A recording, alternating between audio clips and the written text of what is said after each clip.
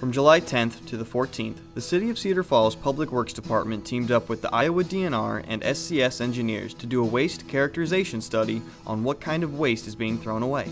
More specifically, what kinds of recyclables are being thrown in with everyday garbage. Doyle Smith, who's been with the Public Works Department for 20 years, gave us some more information on the study. What we're doing here today, we're doing a waste sort, which is a waste characterization study through the Iowa DNR this week. It's running July 10th through the 14th. And what's going on, the DNR partnered with SCS engineers, and they're going through all the residential garbage that we're bringing in from our automated routes and our rear load routes, as well as the UNI routes that are coming in this week.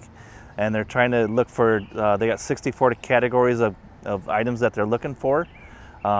Anything from pesticides, chemicals, recyclables, garbage, food waste, all sorts of different items that they're looking for in this study that they want to get information out of.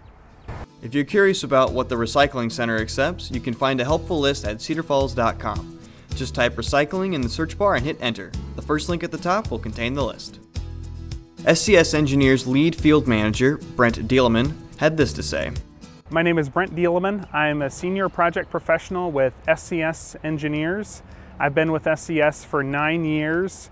We're in the middle of conducting a statewide waste characterization study for the Iowa Department of Natural Resources, and we're here at the City of Cedar Falls transfer station. Yeah, we're hand sorting all of the waste into the 60 different material categories, and it'll be interesting to see once we get through this week. We take the data back and we analyze it, and we'll develop a waste composition profile here for the trash that's being disposed of at the City of Cedar Falls transfer station. And we're hoping that information will give the city information. We're hoping it will help Iowa DNR make some decisions on how to improve recycling here in the city and across the state.